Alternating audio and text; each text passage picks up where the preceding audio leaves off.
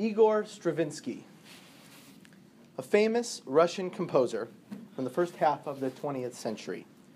He is perhaps best known for his ballet score, The Rite of Spring.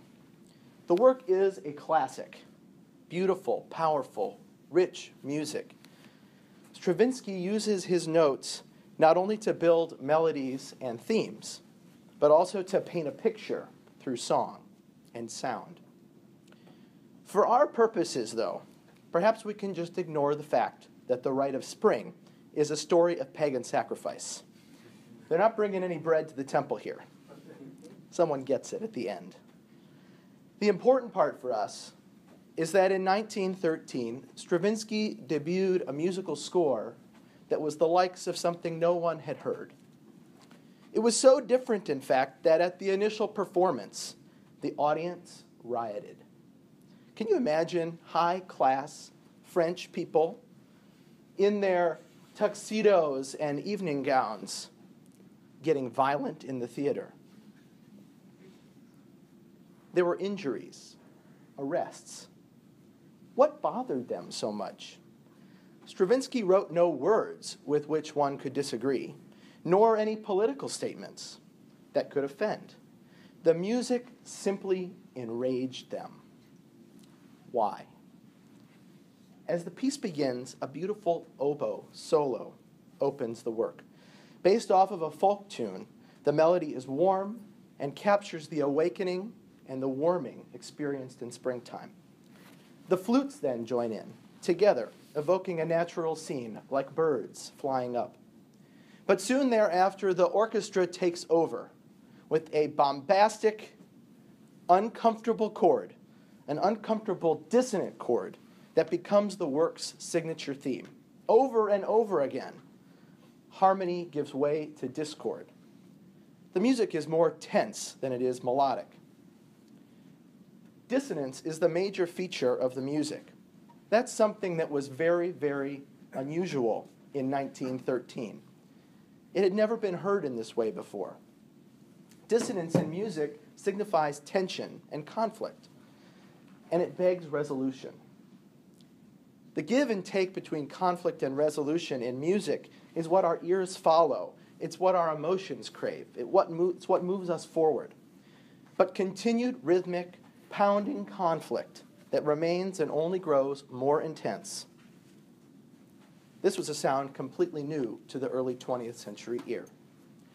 Recently, NPR's Radio Lab discussed why something like this could spark violence, rather than just evoke disgust or offense. Science writer Joan O'Leary proposed that the listeners' brains were actually overwhelmed trying to decipher a new musical reality. Stravinsky's chords were combinations of sound that the listeners' auditory centers had never experienced. They overloaded. They flooded their brains with dopamine and caused the audience to go temporarily insane. They lashed out. They lacked control in their actions. Dissonance that does not resolve. Clashing sound bites that reach no compromise. A multitude of instruments capable of harmony together, but each section sounding its own cry. When it comes to Israel, it seems that we, the Jews, compose our symphony in this way. Last week, a number of us attended a lecture by Hartman scholar Yossi Klein Halevi. I haven't seen him lecture since he attended our HUC Israel seminar 5 years ago. His main concern then was the tenor of the Israel-diaspora relationship. The specific events of the Middle East and Israel have changed markedly over the last 5 years. At that time, the Arab Spring had not yet begun, and ISIS was not in the picture. The main conflict shaping the Israel-diaspora dialogue back then surrounded settlement construction, human rights, and the dismissal of non-Orthodox conversions. But the past 5 years have only caused Yossi's thesis to become stronger. That Jews in Israel and Jews in the diaspora have a major problem in their communication. When it comes to political concerns, we lack empathy with each other. Last week, he cited as an example the wording of the letter to Congress signed by 440 rabbis, including many of our faculty, urging support for the Joint Comprehensive Plan of Action, the new Iran deal. In Yossi's opinion, the letter's wording caused damage to the relationship between Israeli and American Jews. He felt the problem was not just the letter's support of the deal, but more importantly, how it failed to acknowledge his reality as an Israeli. The wording, in his view, ignored the ongoing fear of a nuclear Iran, a feeling shared by the majority of Israelis, both left and right. I'm not here to criticize the deal or to support it. I wish only to point out that no matter where you stand on the Iran deal, it is possible to see how Yossi reached his conclusion. The rabbinic letter is clear and concise. It does not mince words. It expresses one view unapologetically, and Israelis, like Yossi, can and do conclude the American community doesn't share the weight of the life and death matter. But I want to look more closely at Yossi's example, for this letter contains more than just an opinion on the Iran deal without a nod to the Israeli public's concerns. The rabbinic letter is also an artifact of a larger issue, one that goes beyond the disconnect between Israeli and American opinion. It sounds the tone of our own communal discord. The letter concludes with the following statement, and I quote, "Most especially, we are deeply concerned with the impression that the leadership of the American Jewish community is united in opposition to the agreement. We, along with many other Jewish leaders, fully support this nuclear agreement." 440 rabbis signed a public letter to Congress in support of a major initiative. 440 rabbis also signed a public letter to Congress where they felt compelled to defend themselves in the face of a falsely claimed unified position. The rabbinic letter was a genuine attempt to show leadership and strength. Many signed on, knowing well the gravity of what's at stake. A letter such as this one is actually an opportunity to display unity. But I'm concerned that its closing statement, while required in order to clarify a serious misrepresentation, actually highlights our divides. In the early 2012, Shema Journal published a series of open letters from our own professor Stephen Windmuller and his associate Howard Friedman, at that time the chair of the Skirball Center. Together, they debated the significance of having a unified Jewish voice on matters of American politics. Dr. Windmuller voiced concern over the Jewish community's trend towards division and conflicting messages. He suggested that losing sight of a shared agenda leads to an angry social divide, one embroiled in controversy and discord. Windmuller claims three consequences. One, it harms our credibility. Two, it undermines our core interests. And third, it weakens our ability to participate forcefully in the public sphere. On the contrary, Friedman argues that the Jewish numbers in America aren't large enough anyways to matter, even if we had a unified voice. Were we unified, our influence would not necessarily increase. And as in the case with Israel, we tag along as a Jewish community on shared interests between the United States and the Western world. Friedman adds that having a multitude of opinions actually signifies maturity in our thought, and it should be seen as a respected attribute of our community. While Israel wasn't the only issue at the heart of their debate, Friedman and Windmuller also raise an important perspective. First, the strength of our influence matters. And second, a mature, nuanced analysis benefits from a steadfast foundation in fundamental shared principles. I wonder, though, how much we can really depend on our self-perceived maturity. After all, I can't think of anyone in the Jewish community, regardless of their feelings on the Iran deal, who wasn't deeply troubled by the level of vitriol that the debate generated this summer. We have lost sight of Ahavat Yisrael in the efforts to sound each of our own arguments above the other. Will our communal trends even allow us to develop a nuanced position as we go as a community down the road? Recently, a middle school class at a local synagogue, a speaker asked the students to share what they knew about Zionism. Silence. Blank stares. Bueller, anyone? I can attest that these students are very smart and engaged. They surprise me each week with their ability to speak about Judaism in depth, and they share an advanced understanding of mitzvot, and they share a passion for tzedakah and doing justice in the world. They are deeply committed to their community, and many attend summer camps. But they remain very disconnected from Israel. In their paper, Beyond Distancing, Stephen Cohen and Ari Kelman, professors, found that the successive age cohorts are becoming more and more disconnected from Israel. As time progresses, we distance. It's not just how old you are, but rather the year that you were born says something about your chances for a deep relationship with Israel. As time marches on, the gap widens. With each successive generation, knowledge, familiarity, one's resolution, their ability to know Israel in detail, erodes. In the field of Israel education, we struggle to balance often competing interests of students' resolution and their content versus how students develop their love, their connection to Israel.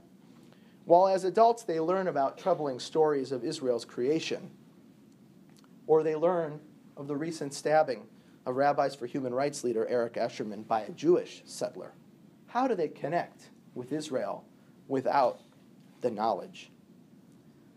A pounding cacophony of opinions, rhetoric, conflict. It's confronting today's learners who have not the ear nor the knowledge to decipher the message.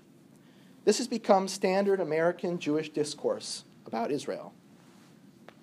A competition for which version of pro-Israel is the real pro-Israel. An orchestra of organizations playing divided opinions aloud at the same time. Despite their interest in advocacy and progress, they rarely sit at the same table or meet publicly face to face.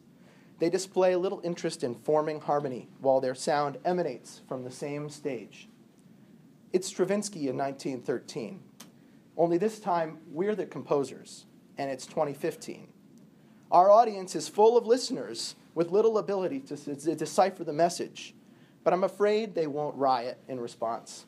They'll just pick up their iPhones and tune it out. How can we help the dissonance reach momentary resolutions? What can help us find a balance between dissonance and harmony, or argument and compromise, that actually propels us forward as a community?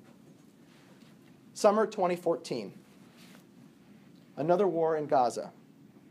While working at Camp Newman, we watched and prayed while our 40 Israeli shlichim dealt with daily blows to their souls. Every morning, one or more of them burst into tears. A friend injured, a friend of a friend killed, a soldier they had trained in the army lost. Despite the trauma and stress, all 40 of them remained at camp, even though they knew we would understand completely and support them if they jumped ship and went back home. Campers and staff rallied around our shlichim. Together, we worked out how to discuss the experience as a community, how to ask questions without offending, and how to best explain the situation to our campers. Each Friday, the shlichim gave our staff updates on the operation and the news in Israel. There were maps, pictures, crash course history lessons, all delivered peer to peer. Then came Wednesday, July 30th. Matan Gottlieb, Omer Hai, and Guy Al-Granati of the elite Maglan unit were killed in Gaza. Our counselor and close friend, Elon, took the next flight out. He made it home for the last of the 3 funerals. Elon was in Maglan too. Matan, Omer, and Guy were his best friends. They were a team. Elon had only left the army a month early, to become a shaliach at camp. The American college students that work at camp, many of them fit the Israel disconnected cohort that Cohen and Kelman describe. But none of them remained in that category in the summer of 2014. I am convinced that without the shlichim at our camp, we would not have united and rallied around Israel and Israelis in the same way. Sure, we would have held programs, we would have sang songs for peace, written letters to soldiers, and so on, but there would not have been the ability to process in the way that we did.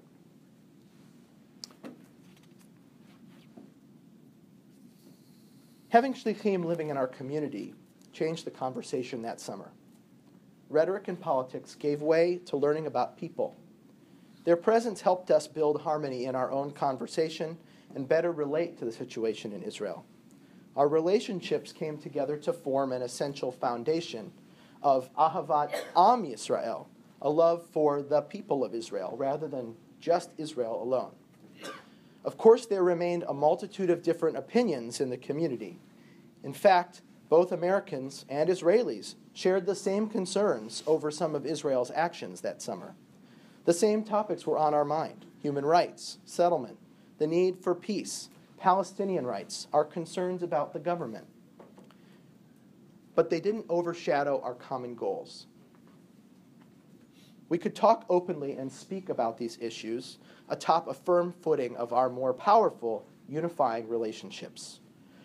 The conclusion was not this over that, but as the Talmud sometimes reminds us, elu ve'elu. Multiple right answers can coexist. Each summer, over 1,000 shlichim work at Jewish summer camps. The fruits of this exchange are priceless. Their presence allows us to see Israel through their eyes in ways that no textbook, video, lecture, or immersive simulation can hope to ever accomplish. The reverse is true as well. Shlichim return home having learned about and often coming to love progressive egalitarian Judaism. They also return knowing that their American peers support them and share their concerns. Shlichim work in communities during the year as well, but not in the same level of saturation. What if Shlichim worked in every synagogue, in every JCC, in every federation?